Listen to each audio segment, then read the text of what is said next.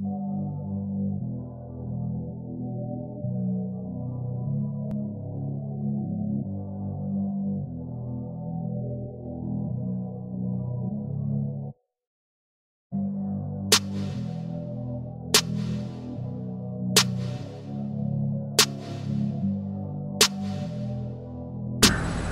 up, y'all?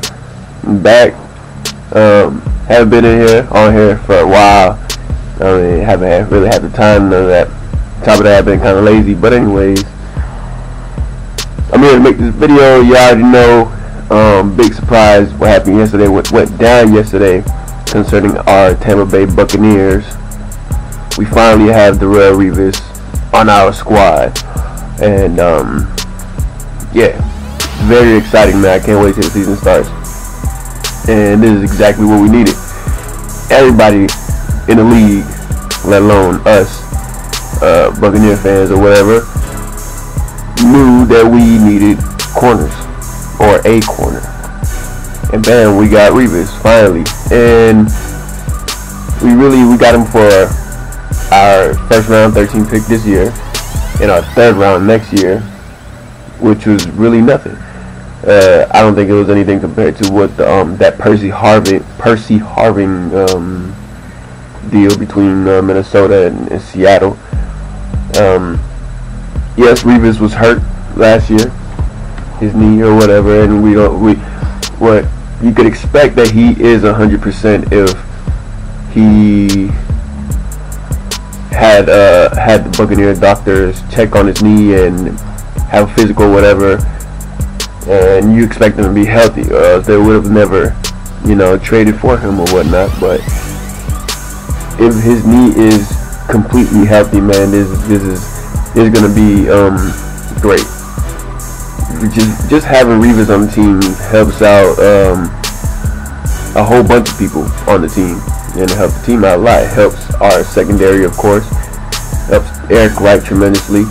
As many of y'all read, I'm sure y'all read or whatever, helps him out because he will be primarily, guarding the number 2 receivers, and and Eric Wright is no slouch, by the way.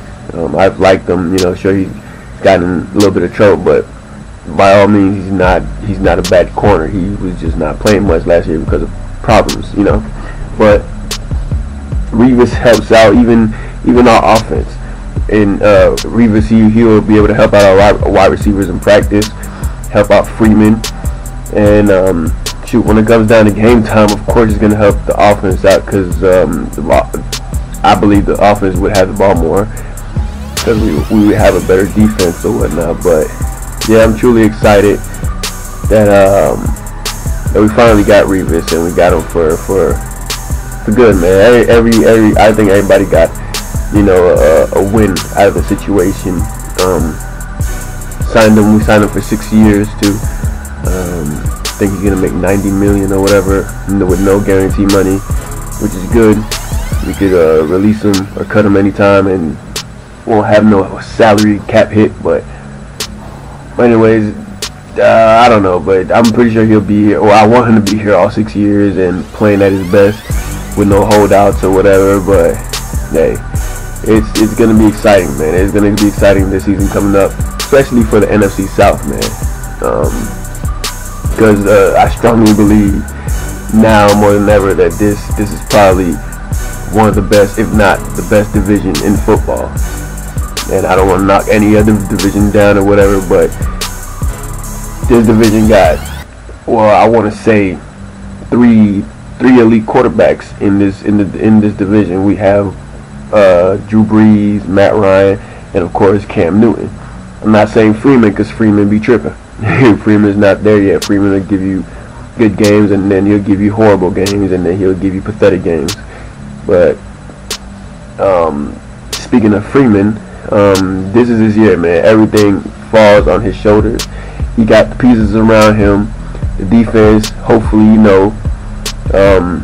plays to par, or plays, to their potential, with Revis and Deshaun Golston, adding them. So it all falls on Freeman, man. Freeman just has to do what he has to do. This is his last year in his contract. If he wants a big contract, if he wants to remain a Tampa Bay Buccaneer, then this is his year. This is his year to come up, play big, and perform on an elite level, or somewhat of an elite level, man. Because this is it, man. There's no more time to lollygag, and you know, this is it, Freeman. This is it. And for the Buccaneer team as a whole, man, this is the year to you know, make the playoffs, man. Because right now, looking at the team, it's if we don't make the playoffs, it's a failure.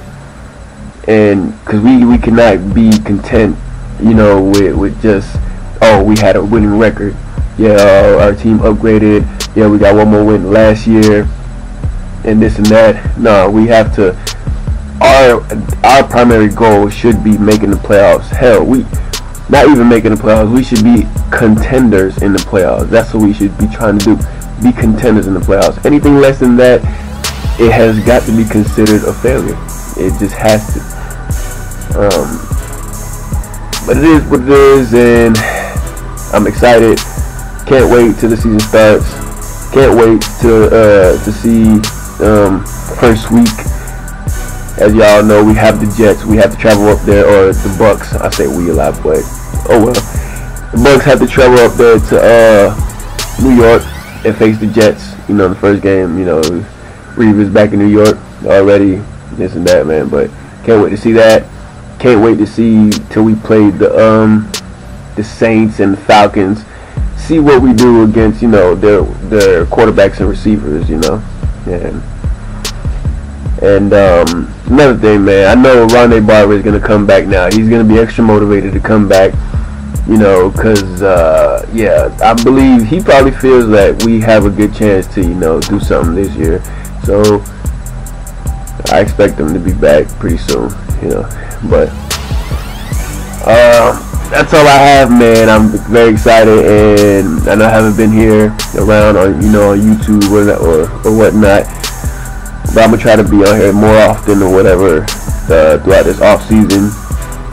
And I mean, shoot, it's probably like what, 3 or 4 months, 3 or 4 more months till the season starts. It's a pretty damn long time, but I'll try to, you know, put my videos in here and there or whatever. And yeah. So if y'all watching this video, thank you. And my bad for not being on here as much as other people are here on YouTube or whatever. But that's all I got, man. So peace out.